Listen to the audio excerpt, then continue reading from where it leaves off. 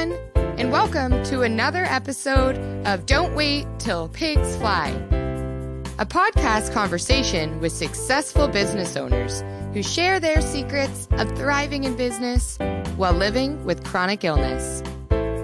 Here's Nancy Becker.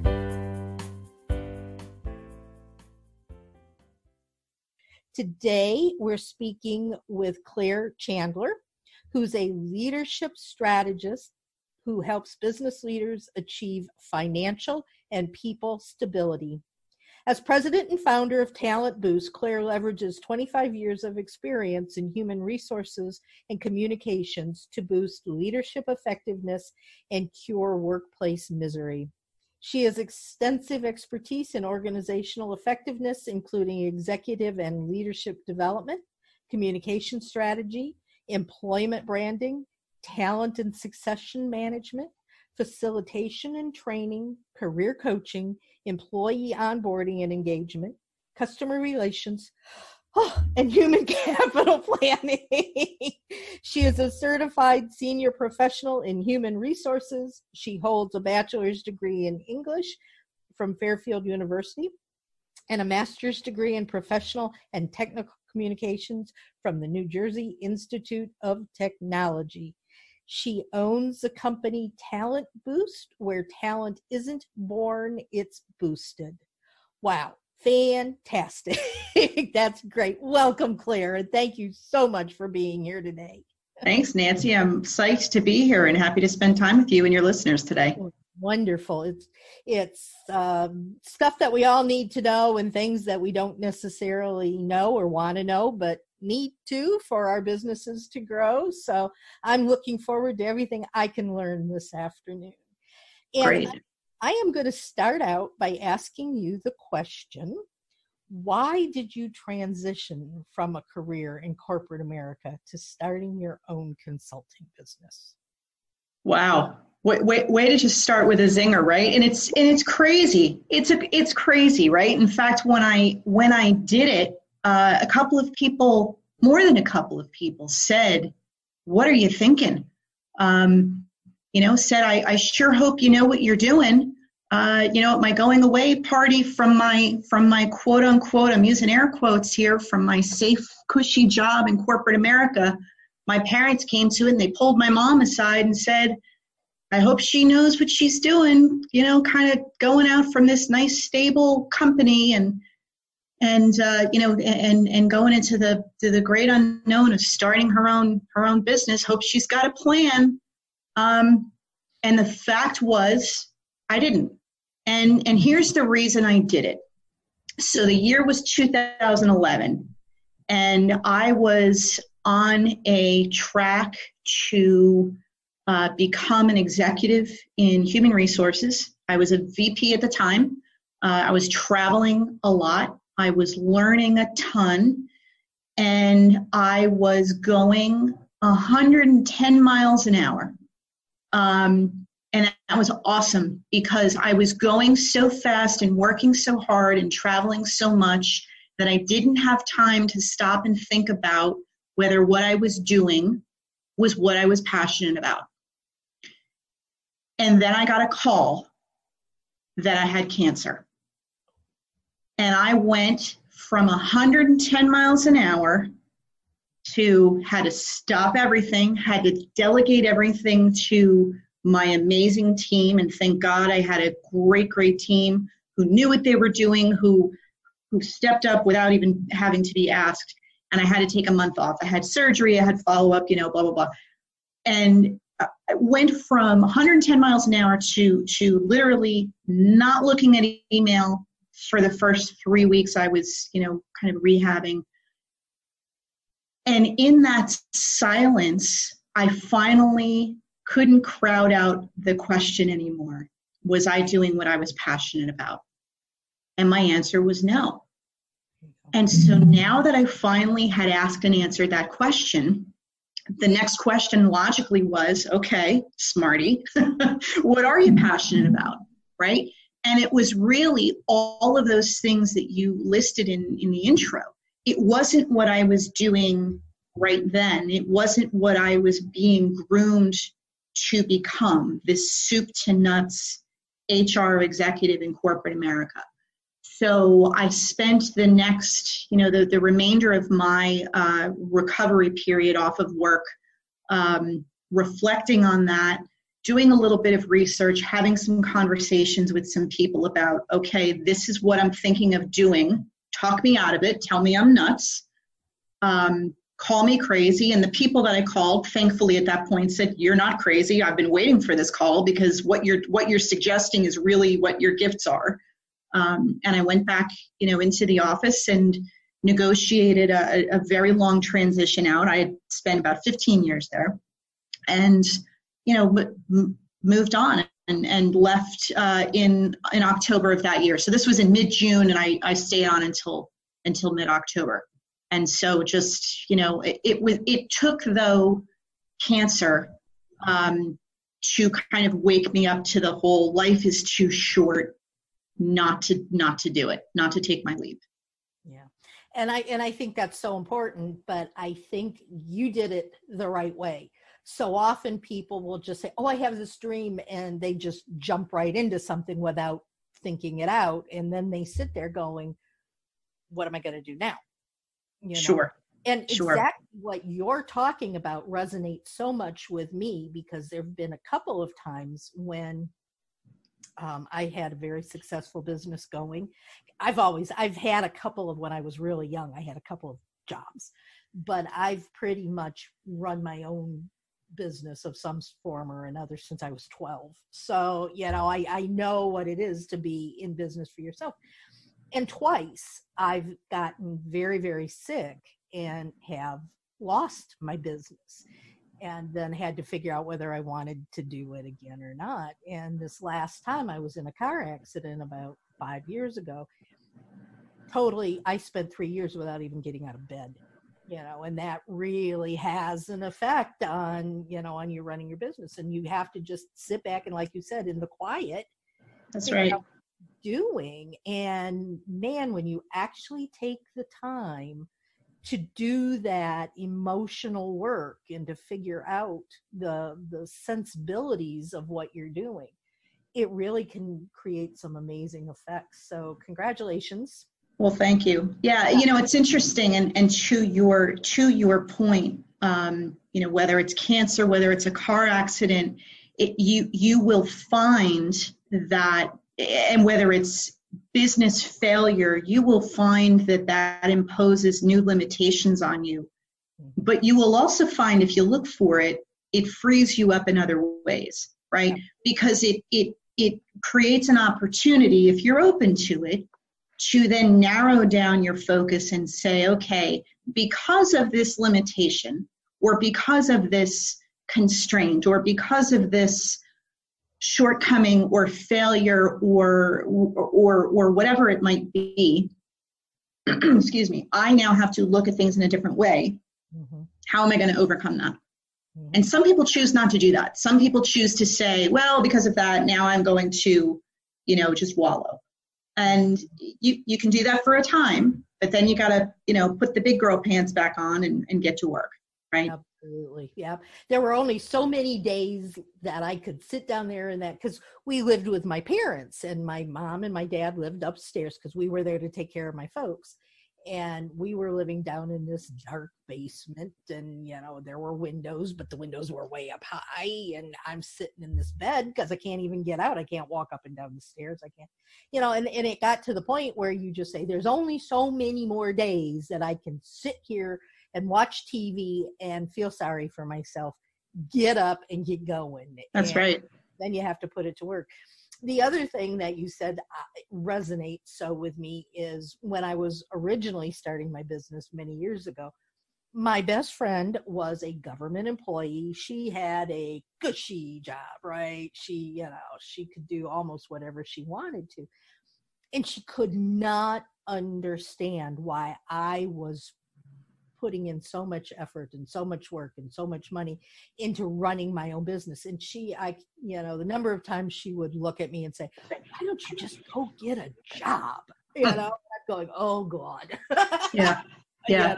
it's just, so I think there's a mentality out there for a lot of businesses and a lot of people who decide that they want to go into business for themselves, but they have to understand those things.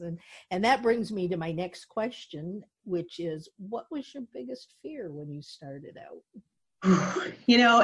What's funny is I would have to say my biggest fear was that I wasn't going to do it.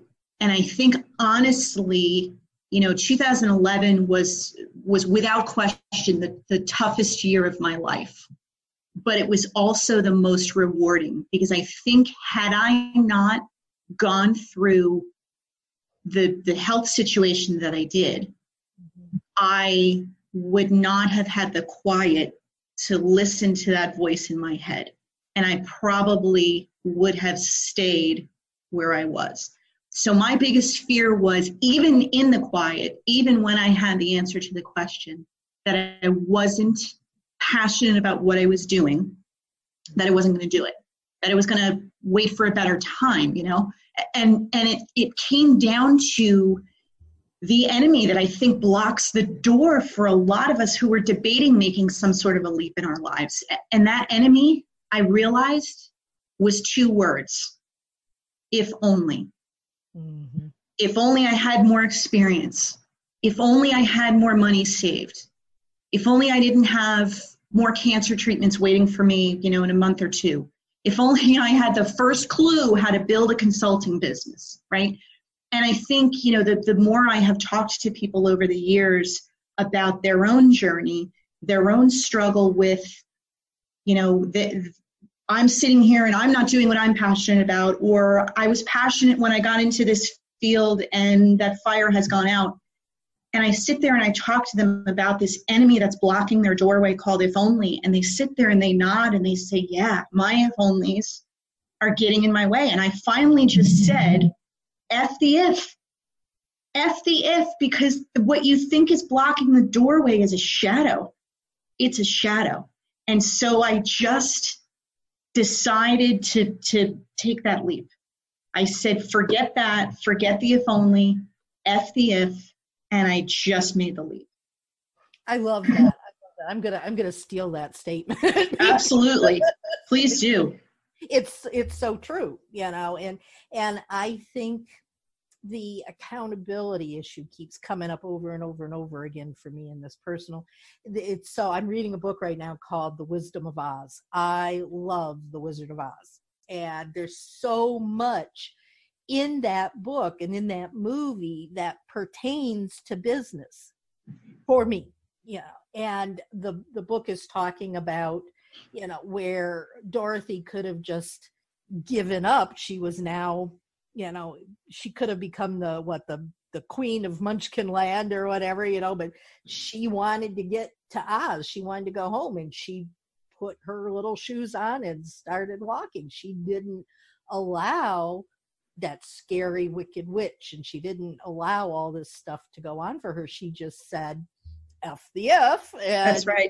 That's right. Kept on going. And I think that's one of the things that oftentimes we don't do, that we need to just say, all right, let's, and the other thing that I use as kind of a story behind all of this stuff is, you are standing there beside this beautiful clear pool of water and you want to go swimming so bad, but you're afraid that it's going to be cold, and what do you do to do you really want to go swimming that bad that you're going to put up with for just a minute? Because once you get in that water, it's not cold anymore, but do you not go swimming because you're afraid of the cold, or do you just say, I'm going for it, and take the jump? Or do you 1 foot at a time, and then just kind of sneak in? People need to say, okay, I'm just going to jump into this.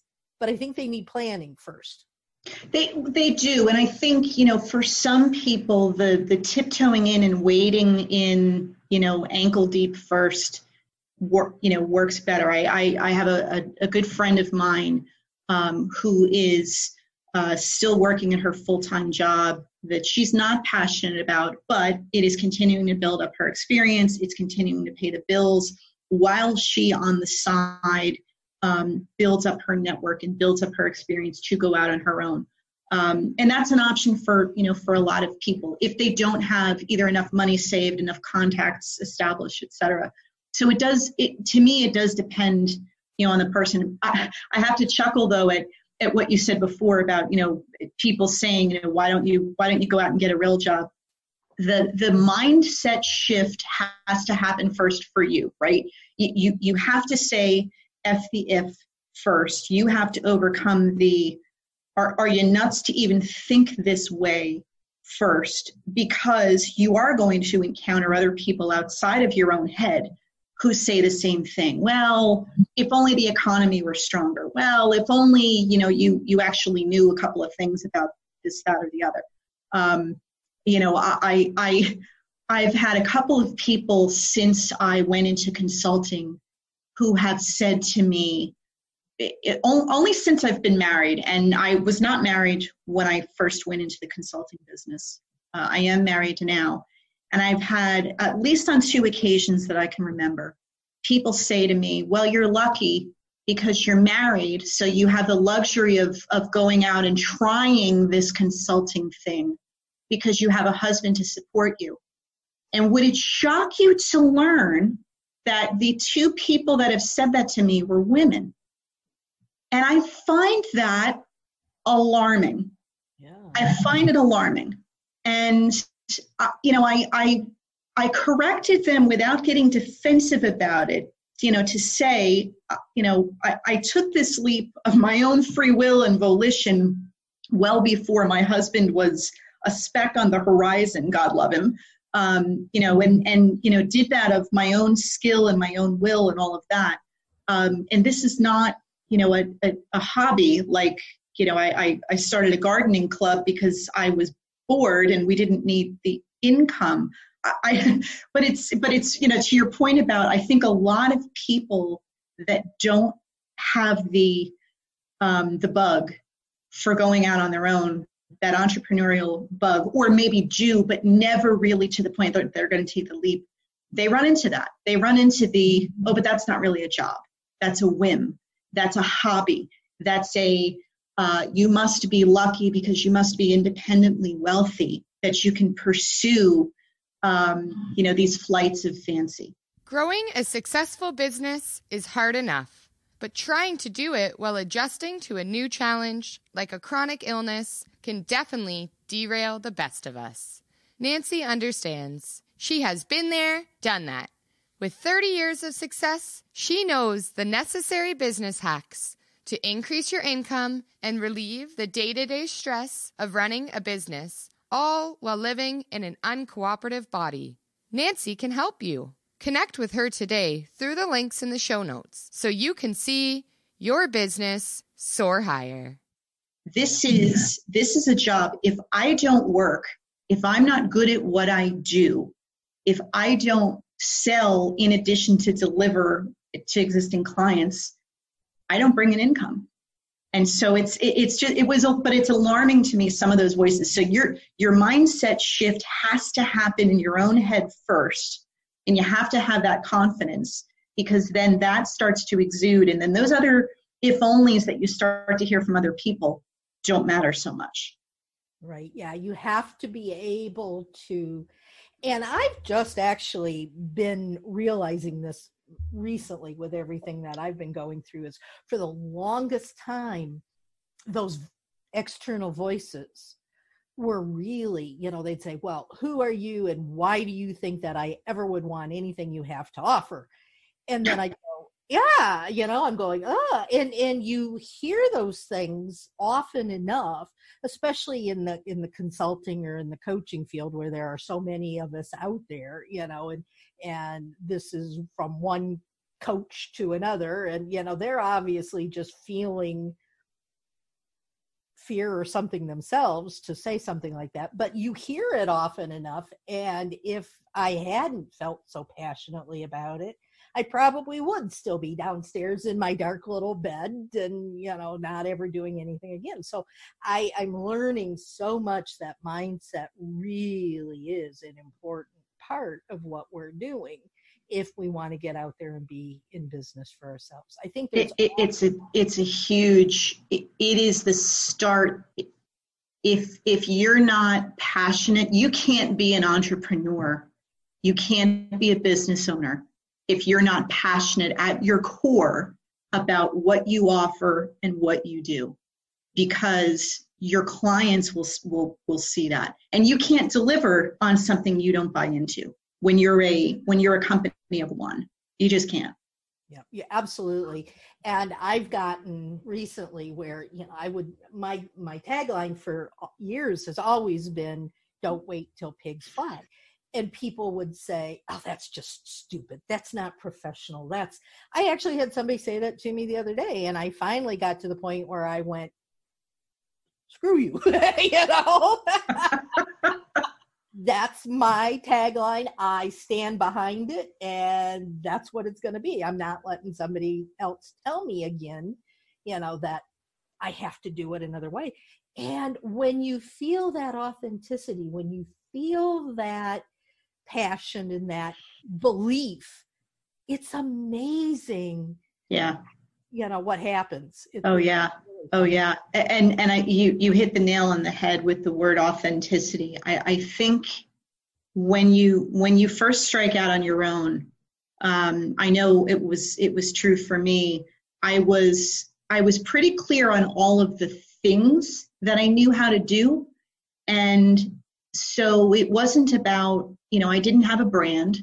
I didn't have any sort of brand reputation, right? So it was really about going out and bringing in business in whatever way I could, which was to go out and try to find, the entrepreneurial equivalent of odd jobs. So it was, everything from grading papers for online universities to editing and developing resumes, to, some other freelance copy work, anything that would start to bring in some money so that I could mentally build up some confidence that, I can go from an entire career of having a full-time salary to just out on my own, bringing in some sort of revenue.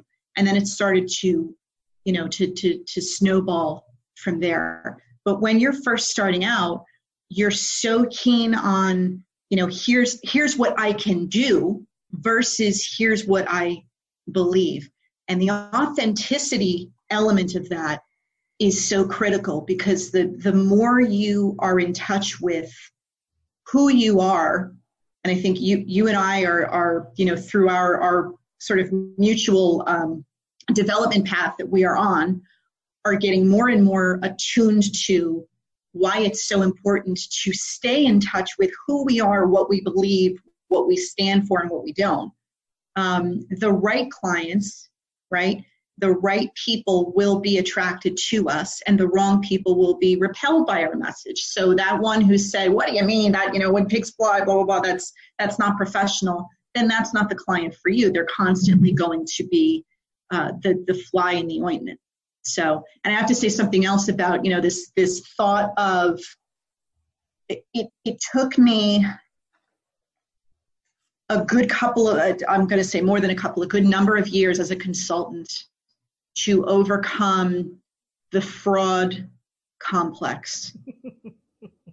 And the way I define the fraud complex, and any business owner goes through this, when you go out on your own and you leave the relatively safe bubble of getting a regular paycheck to do what you do, which as we know from certain movies that are quite satirical, you get rewarded for doing the bare minimum that does not get you fired, right?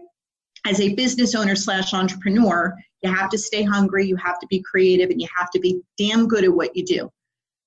And so the fraud syndrome is when I pull up to a client site and I'm walking in the door, I have that little voice in the back of my head going, is today the day?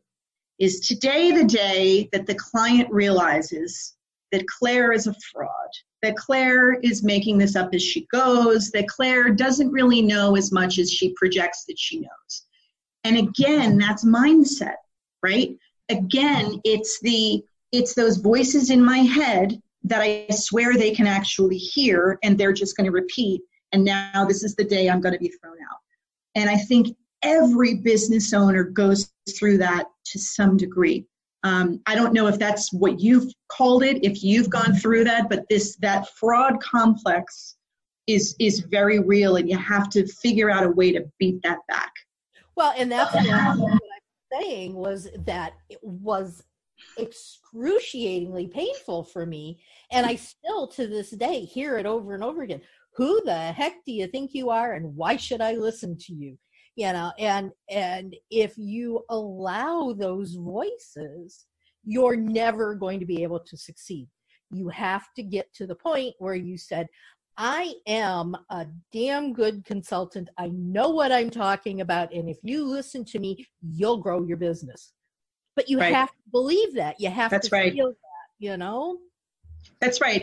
And you have to, again, with the concept of being authentic and being true to yourself and what you are passionate about, you have to stay very true to the clients you truly believe you can serve and the result that you truly believe you can get them. And part of that is, and I want to say I've learned that. I'm still learning it, and I'm learning it over and over in new and deeper ways every day. But it's learning to go to where they are, right? So it's not about me coming up with an offer and pushing it out there and hoping it sticks, and then cringing that it's going to fail because I oversold it to the wrong people, right? It's about being authentic with my message and my offer, and that's great. But connecting with the right client, hearing where they are now, right? Meeting them where they are, where they need to get to, and really listening, and not with a purpose of, okay, I'm just going to wait for them to stop talking and then hit them with my sell, right? Where they need to get to, and then making a decision on, can I get them there? Can I close that gap for them? And then having that conversation. And it's a completely different approach than I've got something to sell because I need the money, or I have something to offer because every client is a good client. Yeah, absolutely. I couldn't agree with you more. And it's just, when you project your feelings, your beliefs, your authenticity, then people are going to just start flocking to you. And I'm seeing that more and more every single day that I'm out there. And real quick tip, guys, if you're on Facebook, if you're on LinkedIn, start showing up in a few different groups that you belong to, and don't do sales. Talk, share comments and thoughts, and answer other people's questions with no concept of, I'm doing this so you'll hire me. And it's fantastic what happens. Have you found that to be the same? Yeah, I have, and I've done it the other way with complete failure. So I've done the chiming in on posts with the what I thought was a subtle attempt at selling, and apparently was not, and had crickets. And then I've had other seemingly innocuous chiming in on a post where I was not selling. I was not intending to sell. I just felt driven to respond to something because it was something I believed strongly about, and not controversial, just, either echoed a sentiment or commented on something. And it was that kind of a post, exactly to your point, that I turned around and someone saw what I commented and went and checked me out, checked out my LinkedIn profile, went to my website and downloaded my lead magnet. And I thought, well, that was easy. That was almost too easy. I didn't even try on that one. All the ones I was trying too hard for fell flat. So and I think, again, it's a lesson in authenticity, that the harder you try to sell, the more people are going to be turned off by that. Well, and I think you feel your desperation. Absolutely. Oh, I need to make a sale. I need to. That's right. That's absolutely right. Anything to do with you, So, yeah. You need to be, again, I don't know what other word to use other than authentic, and honesty and integrity too are big. Yeah. Well, and they all go hand in hand, right? It is so much easier to be honest when you believe in your message. And it's so much easier to quote unquote sell when you're being authentic. I was having a conversation with a client not too long ago, and we were just mingling socially. So I wasn't sitting there trying to sell her. And I just, I said something to her about, we're sitting here, we're having a cocktail, and this is about the time that, I'm supposed to be trying to get more business out of you. I said, but I don't want to do that. And I said, quite frankly, I don't know how to do that because I don't really do sales. I don't know how to do sales. I said, I get caught up in the work. I just enjoy working with you. And her response was very telling. She said, the fact that you don't do sales, quote unquote, is why you're so good at it. She said, because when you're in the room with me, I know that you know what you're doing, and I breathe easier because you always help us get to where we need to go. And I never feel like you're selling. And it was very, it was flattering for one thing, but it was reassuring because I'm sitting here going, I'm probably supposed to try to market her or sell her or what, and I don't know how to do that. All I know how to do is be me and be attracted to the work that I know I can bring value to. So put me in a room where I get to do that and I light up. Right? Absolutely. And that's what it should always be about. Yeah. Yeah. I got goosebumps from just listening to that comment. So, it's real. It's something we all need to listen to. And I had not thought about talking about these things when we were getting you signed up for the show today. We were going to talk about what you do, but I think this is really important stuff and things that people need to hear about. But with our last few minutes, I am going to transition a little bit and ask you to tell us what it is you really do. What Absolutely. does Talent Boost do for people? Absolutely. So Talent Boost primarily is all about helping leaders create what we call the Whirlpool Effect.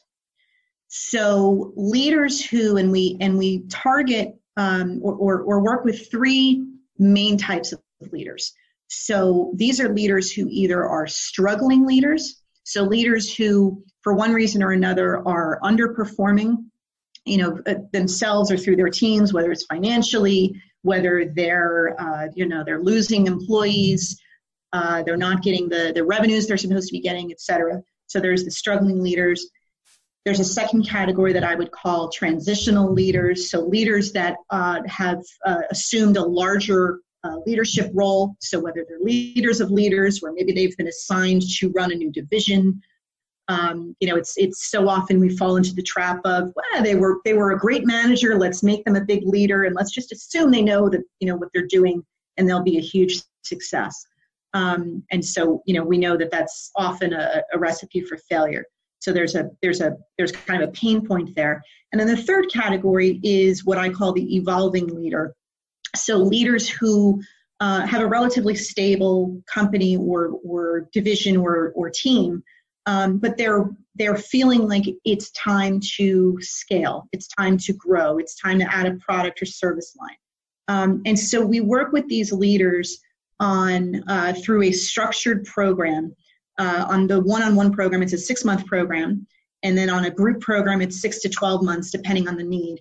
And we take them through a structured methodology to implement a new leadership strategy. So the Whirlpool Effect program is not a development program. It's not a coaching program. It doesn't teach them how to recruit or discipline or anything like that. It is truly a leadership strategy implementation that helps these leaders really change the way that they lead so that their people truly follow them. Because the only way that they can create the Whirlpool Effect is if they can get their people truly behind them, truly behind their mission, and everyone on board and moving in the same direction. And I call it that because if you think back to when you were a kid and you were in a swimming pool with your friends, invariably somebody would shout, "Let's make a whirlpool." And so everybody would just automatically just start trotting in a circle. Didn't matter which way, clockwise, counterclockwise, but everybody just automatically knew what that meant. And you started to go around in a circle. And after a few laps, you were able to pick up your feet and just get carried along in the current. And that's what leadership is supposed to be like. And too often, all of these types of leaders find themselves fighting what I call churn. And it's, whether it's underperformance, whether it's, trying to grow before your team is ready, whether it's biting off more of a leadership role than you really were prepared for. And so it's all about creating this whirlpool effect that truly is the way to get to amazing results in your business. So that's really the core offering, if you will, that we do. So if, can I plug my website? I don't know if that's allowed. I was just going to ask you that. So yeah. Okay. I didn't know if that was part of the rules. But yeah, if any of your listeners are interested in learning more about that or about what we do in general, they can go to our website, talentboost.net. You can learn about the Whirlpool Effect program. You can also read about the Whirlpool Effect. There's a book. The ebook version is free. You can download it right off of the website. Fantastic. And what is your email address? My email address is Claire, Claire, @talentboost.net. Perfect. Guys, I highly recommend that you take advantage of downloading the ebook and reading it. One other question before we close up. If you're a sole proprietor, do you need to have leadership skills? Oh, no question. No question. And I'm going to tell you, the first person you've got to lead is yourself, right? The leadership mindset is so important. We talk about, and I kind of talk about through the program and even through the description of the program, if you go to the website, that I have had the experience, I think we've all had the experience of working with great leaders. And I've also worked for a bunch of jerks, right? Narcissists, people that are famous for saying, "Do as I say, not as I do." That is very toxic, and your people aren't going to follow you. If you are a sole proprietor and that is your mentality, it is as toxic when you're a sole proprietor as it is when you have a company of 10,000, because that's what you project, that's what your clients feel, that's what the people around you feel. And what we have talked about through the duration of this podcast is you attract what is authentic to who you are and what you're sending out into the world. So really kind of reflect on what you want to send out into the world, because we only get one shot at this. We can keep evolving and reinventing who we are, but go after what you're passionate about, be passionate about that. But I really advise against being passionate about being a jerk. Absolutely. And that's why I asked that question, because a lot of my listeners are one-person shows, and, yep. And they might have thought, well, we've been talking about teams and we've been talking about leadership, and there's got to be somebody there to lead, so this isn't important to me. But it absolutely is. I mean, from the minute we get up out of bed in the morning, whether we've got a business or not, we need to lead, or we're just going to sit in bed. Oh, absolutely. And the self-leadership, the self-management, one of the biggest adjustments for me moving from, a corporate job where my schedule was predetermined, right? The alarm went off at 0:30, right? You got up and maybe you had breakfast, or you opted not to, so you could get a couple more minutes in, but, of sleep. And then you did the commute and you traveled either to the corporate office or you went to the airport and you did your thing. When that shifted to, I was the maker of my schedule, right? And I run my business out of my home. So in between podcasts and other calls and other meetings and other work, I'm running and doing laundry. I'm running to the supermarket. I'm planning the meals. I'm, whatever. the self-management of your business is even more critical because you don't have a staff, because you don't have somebody who's coming into your doorway and saying, it's time for you to go to that meeting, or, it might be time for you to check in with that client and make sure everything's okay. It's all on you to balance that. That does not mean you don't have other resources at your disposal.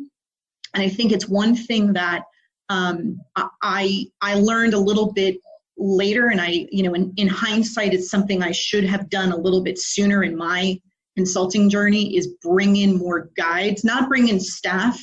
But it's so tempting to just say, nope, I got it.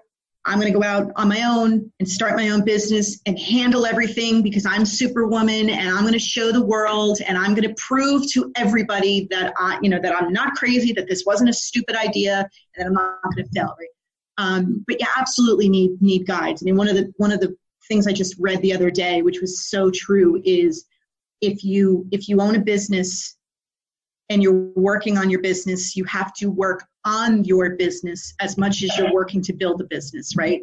So it's a hard concept when you're first starting out to invest in yourself, but it's so critical. It's so critical to get those other voices, those positive voices that are going to push you and challenge you and ask you questions and make sure that you're growing in the right direction.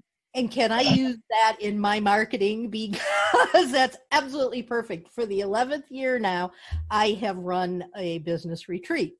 That's the Dream Big Retreat. And the whole purpose of that retreat is to get people working on their business, not absolutely in their business. And people say, I don't get it. I'm too busy, doing the work. I'm too busy doing this. And they don't get the fact that if you don't have a plan, if you don't have these guides, if you don't know, what do you do if tomorrow you're told you've got cancer? How are you going to run that business? Do you have something set aside so that business is going to be okay while you're needing extra support?